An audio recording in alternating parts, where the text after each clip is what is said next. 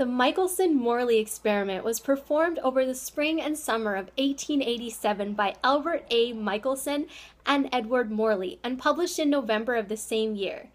Their famous failed experiment was meant to compare the speed of light in perpendicular directions in an attempt to detect the relative motion of matter through the stationary luminiferous aether.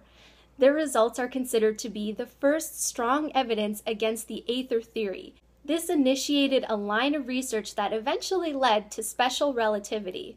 The experiment has been referred to as the moving off point for the theoretical aspects of the second scientific revolution.